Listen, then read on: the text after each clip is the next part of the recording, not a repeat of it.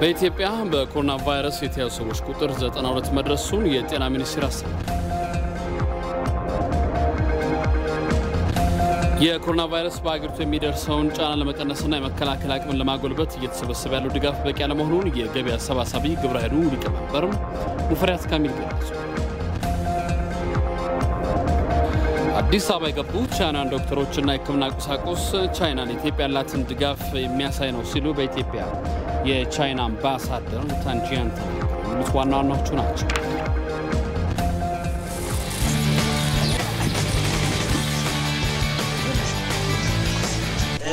ምን የረሳነው ነገር አለ? ካለም ተመልሰን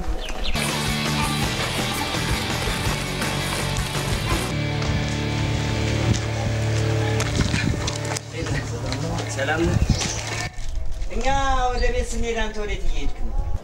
ያንተ ቤት ሲንኳኳ ይሰማል ጎረቤት የሚባለውን አልሰማም? ያ ያለችኝ ለአቅመ ደካሞች ለማካፈል እየሄድኩ ነው። ቆይ አብረን እንሄዳለን።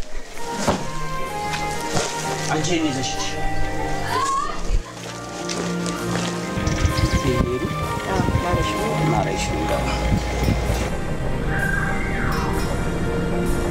ያለንን አካፍለን ይሄንን ክፉ ጊዜ በጋራ እንለፈው።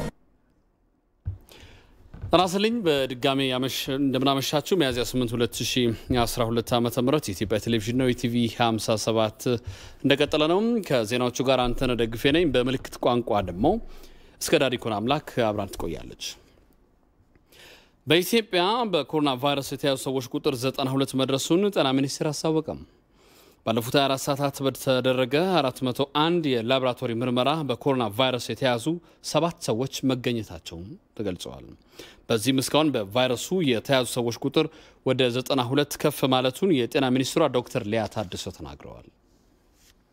አሁን ባለንበት ደረጃ እንደ ሀገር ዛሬ በተደረገው 24 ሰዓት ምርመራ ውስጥ ከተጨመሩ 7 ሰዎች ጋር እንደ ሀገር አሁን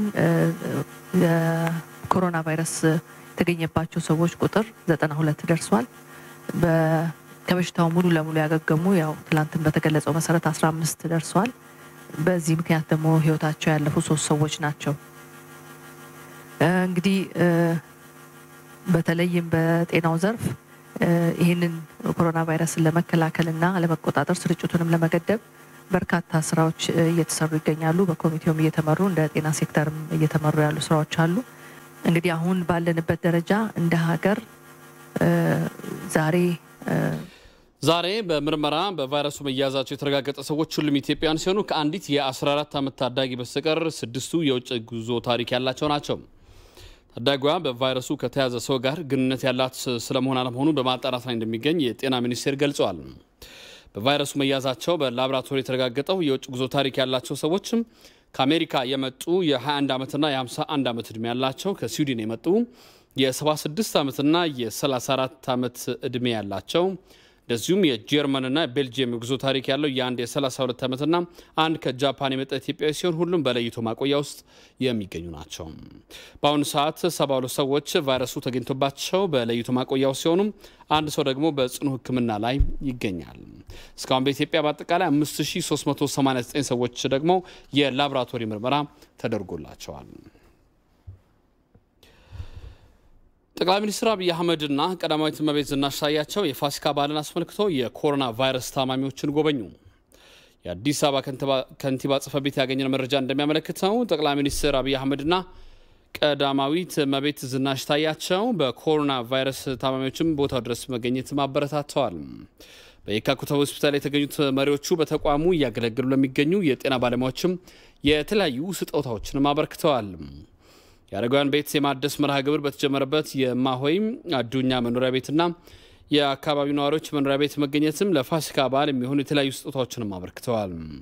በተጨማሪም አፍንጮ በር አካባቢ በሚገኝ የህፃናት ማሳደጊያ ተገኝተው የፋሲካ በዓል ስጦታ አበርክተዋል። ከኮሮና ቫይረስ ጋር በተያያዘ ጠቅላይ ሚኒስትር አብይ አህመድ ህብረተሰቡ እርስ በርስ እንዲረዳዳ ጥሪ ማቅረባቸው ይታወሳል።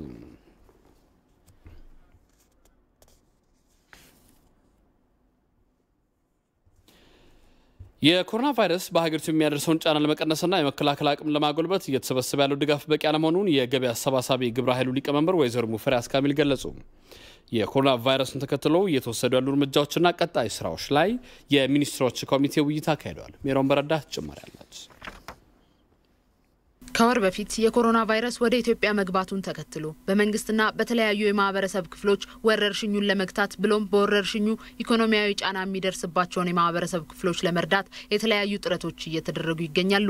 ይህንን ተከትሎ ለወረርሽኙ ምላሽ ለመስጠት በተለያዩ ዘርፎች የተቋቋመው ግብረ ኃይል እያከናወነ ያለውን ተግባራት ጨምሮ የጋዜጠኞችን ጥያቄዎች መሰረት በማድረግ የጠቅላይ ሚኒስትር ፕሬስ ሴክሬታሪያት ባዘጋጀው መድረክ ላይ ውይይት አድርገዋል። በጤናው ዘርፍ ወረርሽኙ ወደ ኢትዮጵያ ከገባ ጀምሮ በበሽታው የተያዙ ሰዎችን በቂ ሕክምና እንዲያገኙ ከማድረግ ባሻገር በቫይረሱ የተያዙ ሰዎችን ለመለየት የሚደረገውን ጥረት ለማጎልበት እየተሰራ መሆኑንና የሀገሪቱን የመመርመር አቅም በማሳደግ በቀጣይ ሳምንታት በቀን እስከ 5000 ዜጎችን ለመመርመር መታቀዱን ዶክተር ሊያ ታደሰ ገልጸዋል። በሌላ በኩል በኢትዮጵያ የዜጎች የመያዝ መጠን ከፍተኛ ደረጃ ሊደርስ ይችላል በሚል በስጋትነት የተነሳው ጥያቄ ላይ ምላሽ ሰጥቷል። እንደኛ ሀገር ዋናው ችግሩን በስፋት የሚጠበቀው ከተሞች ላይ ነው። ለዚህ የከተማውን ቁጥርና የገጠሩን ቁጥር ለየት ባለ መንገድ ወስዶም ደግሞ ካልኩሌት ማድረግ ያስፈልጋል። የተለያዩ ኤክሰርሳይሶች መጀመሪያም የተሰሩ የወጡ አሉ። ነገር ግን ያ ፋይናል የሆነ ወይም ትክክለኛ ይሄ ነው የሚለው ፕሮጀክሽን አይደለም። ሁለተኛ ደግሞ በሚወሰዱ እርምጃዎችና ውሳኔዎች እነዚህ ቁጥሮች በከፍተኛ ሁኔታ ይለወጣሉ። አሁን ለምሳሌ የተወሰዱ የአስቸኳይ ጊዜ አዋጅና እስካሁን የተወሰዱት እርምጃዎች በህብረተሰብ ውስጥ እየተደረጉ ያሉ እንቅስቃሴን የመገደብ ርቀትን የመጠበቅ የንጽህና ላይ የሚሰሩ ስራዎች እነዚህ ሁሉ ትልቅ አስተዋጽኦ ይኖራቸዋል ማለት ነው። ይሄን ቁጥር ከመቀነስ አኳያ ከዚህም ባሻገር በቫይረሱ ተይዘው በለይቶ ማቆያ ውስጥ ክትትል እየተደረገላቸው ያሉ ዜጎች ተገቢው የሕክምና ግብዓት እንዲሟላላቸው ከማድረግ አንጻርና ደህንነታቸውን ከመጠበቅ አንጻር ተገቢው ጥንቃቄ እየተደረገ እንደሆነ የገለጹት ወይዘሮ አዳነች አቤቤ ማቆያዎቹ ደረጃቸውን የጠበቁ አይደሉም ተብሎ ለሚነሳው ቅሬታ መንግስት በሚችለውና ሀገር ባላት አቅም እየተሰራ ስለመሆኑ ገልጸዋል። ችግር ሲመጣ ወደ ሀገራችሁ የተባሉ ዜጎች አሉ። ባልጠበቅነው ሁኔታ ብዛትም አላቸውና እነኚህን ማስተናገድ ይገባናል። ወጪያቸውን መሸፈን አይችሉም። ከፍ ባለ ስታንዳርድ ወጪያቸውን ሸፈነው ሆቴል ላይ መቆየት አይችሉም። ስለዚህ መንግስት ነው መሸፈን ያለበት። መንግስት መሸፈን በሚገባው ሁኔታ በተቻለ መጠን አቅም በፈቀደ መጠን ለዚሁ በተዘጋጁ ትምህርት ቤቶች፣ ዩኒቨርሲቲዎች ላይ እንደየ ተቋሙ ምቹነት ለማገልገል ጥረት ተደርጓል። በለይቶ ማቆያ ውስጥ ያሉ ዜጎቻችንም መገንዘብ ያለባቸው ያለውን ተጨባጭ ሁኔታ ችግሩን መንግስት በሚችለው መንገድ እየተደረገ ያለውን ጥረት አይተው በዛው ልክ ራሳቸውን ለዚህ ማዘጋጀት አለባቸው። በሌላ በኩል በወረርሽኙ ሳቢያ ትምህርት ቤቶች መዘጋታቸውን ያስታወሱት የሳይንስና ከፍተኛ ትምህርት ሚኒስትር ፕሮፌሰር ሂሩት ወልደማርያም አብዛኛውን ተማሪ ተደራሽ በሚያደርግ መልኩ ተማሪዎች ትምህርታቸውን እንዳይረሱት በቴሌቪዥን በሬዲዮና በኢንተርኔት አማራጮች ትምህርት እየተሰጠ መሆኑን ገልጸዋል። ይሁንና ተማሪዎቹ ወደ ትምህርት ቤት ሲመለሱ ትምህርታቸውን ካቆሙበት እንደሚቀጥሉ አስታውሰዋል። በተለይ በማስተርስና ፒኤችዲ ደረጃ ያሉ የምርምር ስራዎች ፈጽሞ መቆም የለባቸውም። ኢቭን ግሬድድም እንዲሆኑ የፒኤችዲ ዲሰርቴሽን ፈተና ዲፌንስ ሁሉ በዙም ቴክኖሎጂ እንዲካሄድ ብለን መመሪያ አስቀምጠናል። አንደርግራጁዌት ግን ቅድም ባልከው ምክንያት የሚተካ አይደለም። ሲመጡ ፌስ ቱ ፌስ ትምህርት ይኖራል። ነገር ግን ተዘጋጅተው ንቁ ሆነው ቢመጡ የበለጠ ጠቃሚ ይሆናል። አሁንም ስነ ልቦና ጫና ውስጥ ከሚወድቁ በየቤቱ ሆነው ከሚተክዙ በሽታውንና አንቱን ብቻ ላይ ከሚያተኩሩ ትምህርታቸው ጋራ ግንኙነታቸው እንዲቀጥል ለማድረግ ነው። ወረርሽኙን ለመከላከል ከተቋቋሙት ግብረ ኃይሎች የብሔራዊ ገቢ አሰባሳቢ ኮሚቴ በገንዘብ 1.4 ቢሊዮን ብር መሰብሰቡን የገለጹት ወይዘሮ ሙፈሪያት ካሚል በተለያዩ መንገዶች እየተደረገ ያለው ድጋፍ አበረታች ቢሆንም ከታቀደውና ለወረርሽኙ ምላሽ ከሚያስፈልገው ገቢ አንጻር ግን በቂ እንዳልሆነ ገልጸዋል። ይሄ ሀብት አጠቃላይ ይሄንን ችግር ለመከላከል የሚጠይቀን ሀብት 50 ቢሊዮን ብር ነው። እስካሁን የተሰበሰበው ደግሞ ቀደም እንደጠቀስኩት ነውና ከመጣ ነው መንገድ በላይ የምንሄደው መሄድ ያለብን መንገድ ሩቅ መሆኑን የሚያሳይ ስለሆነ የተጀመረው ጥረት አጠናክሮ መቀጠል የሚጠይቁ ጉዳዮች እንዳሉ ለማንሳት ፈልጋለሁ። ኢትዮጵያውያን በሽታውን በጋራ ለመከላከል አሁንም አስፈላጊውን ድጋፍ ማድረግ እንደሚጠበቅባቸው የገለጹት ሚኒስትሮቹ ከዚያ በዘለለ ግን ወረርሽኙን ለመከላከል ህብረተሰቡ ጤናውን በመጠበቅ የራሱን ኃላፊነት መወጣት እንደሚገባው አሳስበዋል። ከዚሁ ዜና ጋር በተያያዘ የሀገር አቋራጭ ትራንስፖርት መጫን ከሚችሉት አቅም በግማሽ እንዲጭኑ መደረጉና መንቀሳቀስ የሚችሉትም ከጠዋቱ 12 ሰዓት እስከ ምሽቱ 3 ሰዓት ብቻ መሆኑን የትራንስፖርት ሚኒስትሯ ወይዘሮ ዳግማዊት ሞገስ ገልጸዋል። ይሄ ስምሪት ገደብ ከአጭርና ረጅም ርቀት የህዝብ ማመላለሻ መናኸሪያዎችን የመግቢያና መውጫ ሰዓትን ታሳቢ አድርጎ ከዚህ ቀደም ወደ 230 የሚጠጉ ስምሪቶች በየዕለቱ ይሰጡ ነበር።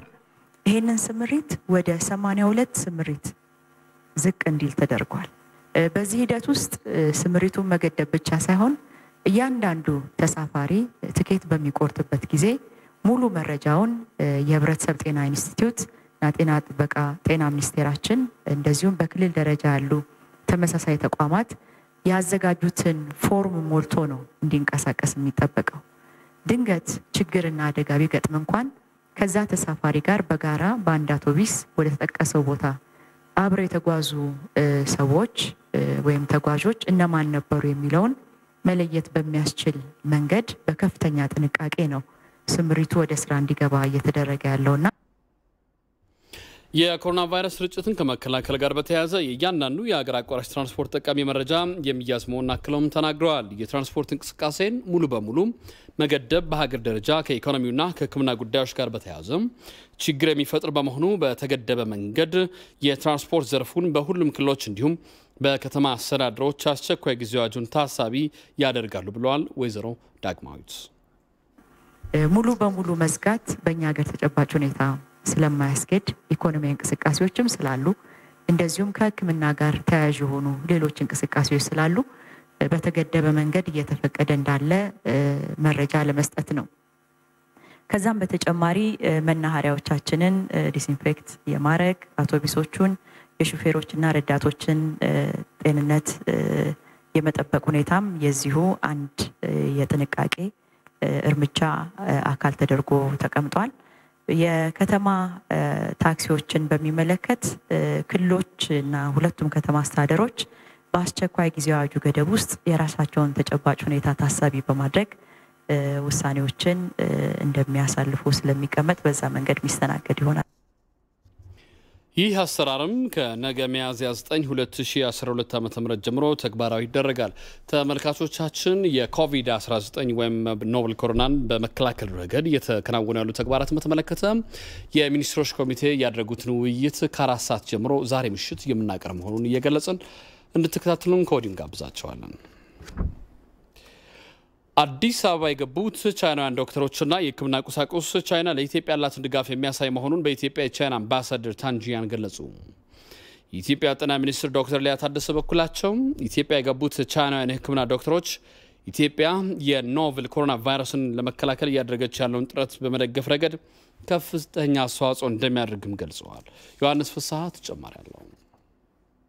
ላለፉት 50 ዓመታት የዘለቀው የኢትዮ ቻይና የሁለትዮሽ ግንኙነት በበርካታ ኢኮኖሚያዊ፣ ፖለቲካዊና ማህበራዊ ግንኙነቶች የዳበረ እንደሆነ ይነገራል። አሁን ላይ ለዓለም ፈተና የሆነው የኖቨል ኮሮና ቫይረስ ለቻይናም አደጋችና አቅሟን የፈተነ በነበረበት ወቅት የኢትዮጵያ አየር መንገድ ወደ ቻይና በረራ በማድረግ ኢትዮጵያም በዚያ አስቸጋሪ ወቅት አጋርነቷን አሳይታለች። ቻይናውያን በጭንቅ ጊዜ ለደረሱላቸው ኢትዮጵያውያን የምስጋናና ወዳጅነት ምልክት ማሳያ ይሆን ዘንድ በቢሊዮነሯ ጃክማ አማካኝነት የሕክምና ቁሳቁሶችን ቀደም ብላ ድጋፍ ማድረጓ የሚታወስ ሲሆን አሁን ደግሞ የሕክምና ቁሳቁስና ዶክተሮቿን ወደ ኢትዮጵያ ልካለች። ቻይናውያን የሕክምና ባለሙያዎችንና ቁሳቁሶችን የጫነው ኤርባስ ኤስ330 ቦሌ ዓለም አቀፍ አየር መንገድ ሲደርስም በጤና ሚኒስትሯ ዶክተር ሊያ ታደሰ የተመራ ልዑክም አቀባበል አድርጎላቸዋል።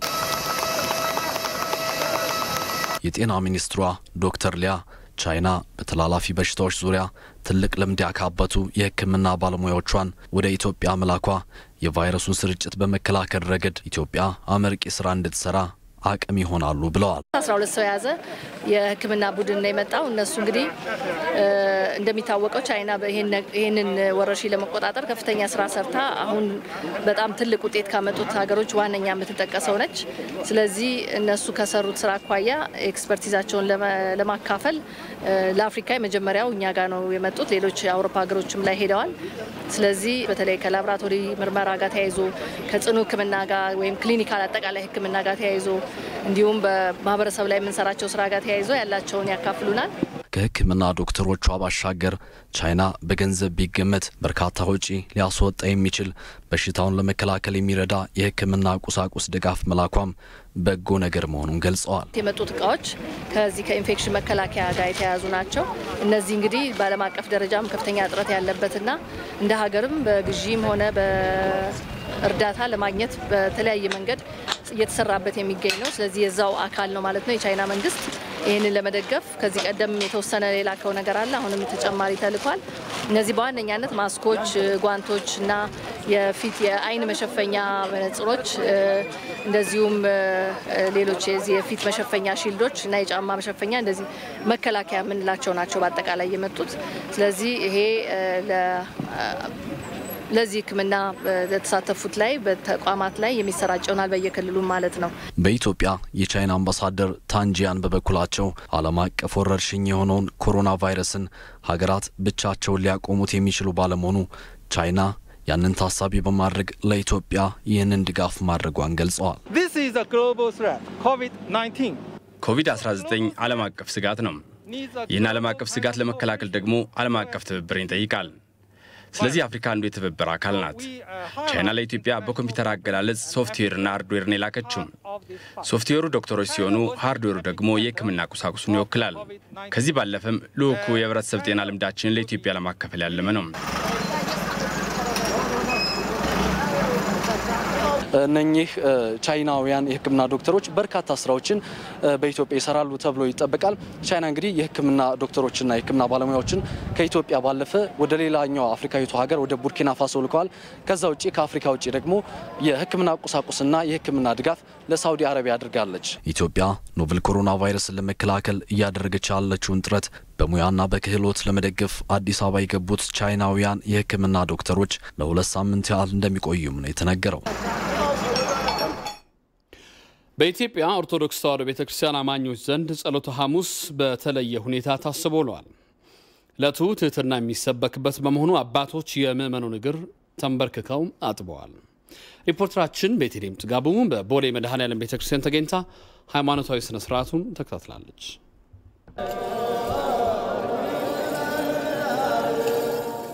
በኢትዮጵያ ኦርቶዶክስ ተዋሕዶ ቤተክርስቲያን አማኞች ዘንድ በሰሞነ ሕማማት ውስጥ የምትገኘው የዛሬዋ ሐሙስ ዕለት በተለየ ሁኔታ ትታሰባለች። ለወትሮውም በዚህ ዕለት የሃይማኖቱ ተከታይ ምእመናን በየአብያተ ክርስቲያኑ ተሰባስበው ቀኑን በተለያዩ ሃይማኖታዊ ስርዓቶች ያስባሉ። በቦሌ መድኃኔዓለም ቤተክርስቲያን በነበረን ቆይታ ግን በኮሮና ቫይረስ ወረርሽኝ ሳቢያ እንዲሁም ስርጭቱን ለመግታት በወጣው አዋጅ ምእመናኑ በቤተክርስቲያን ሳይሆን በቤታቸው ዕለቱን እንዲያስቡ ሆኗል። ስርዓቱ ግን በካህናት፣ በዲያቆናት፣ በመምህራንና በቆራቢ ምእመናን ሳይጓደል ተከናውኗል።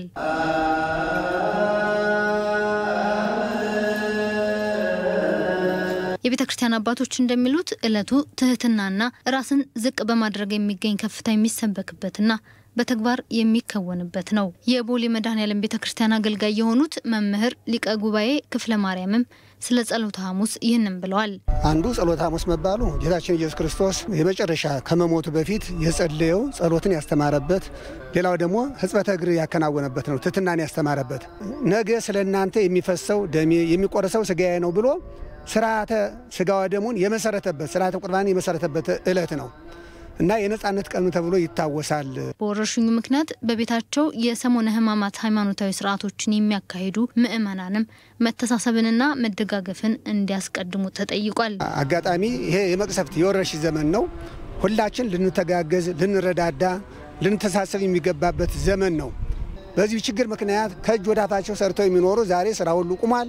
በዚህ ችግር ምክንያት ችግር ላይ እንዳይወርቁ ልንረዳዳ፣ ልንተጋገዝ ያስፈልጋልና እርስ በርሳችን እየተረዳዳን እንድንተጋገዝ ያስተምረናል ስርዓቱ። ምዕመናኑ በቀጣይ ቀናት በሚከናወኑ ሃይማኖታዊ ስርዓቶችና በዓላት ራሳቸውን ከኮሮና ወረርሽኝ ከመጠበቅ እንዳይዘናጉም አባቶች አሳስበዋል። የብሔራዊ መረጃና ደህንነት አገልግሎት ለ5 የተለያዩ በጎ አድራጊ ድርጅቶች የ750 ሺህ ብር የገንዘብ ድጋፍ አደረገ። የብሔራዊ መረጃና ደህንነት አገልግሎት ኮሚሽነር ጀነራል ደመላሽ ገብረ ሚካኤል ከሰራተኞች ወራዊ ደሞዝ ተዋጥቶ የተሰባሰበውን ገንዘብ ለበጎ አድራጊ ድርጅቶች አስረክበዋል። እያንዳንዳቸው 150 ሺህ ብር በድምሩ የ750 ሺህ ብር የገንዘብ ድጋፍ ተደርጓል። ድጋፉ የተደረገላቸው ድርጅቶችም የወደቁትን አንሱ የነዳያ መርጃ ማህበር፣ መቄዶንያ የአረጋና የአእምሮ ህሙማን መርጃ ማዕከል፣ የጌርጌሴኖን የአእምሮ ህሙማን መርጃ ማህበር፣ አበበሽ ጎበና የህፃናት እንክብካቤና መርጃ ማህበር እንዲሁም ሙዳይ በጎ አድራጎት ማህበር ናቸው። ኮሚሽነር ጀነራል ደመላሽ ገብረ ሚካኤል በአገሪቱ የተከሰተው የኮሮና ቫይረስ የሚያስከትለውን ችግር በጋራ በመተባበርና በመደጋገፍ ማለፍ ይገባል ብለዋል።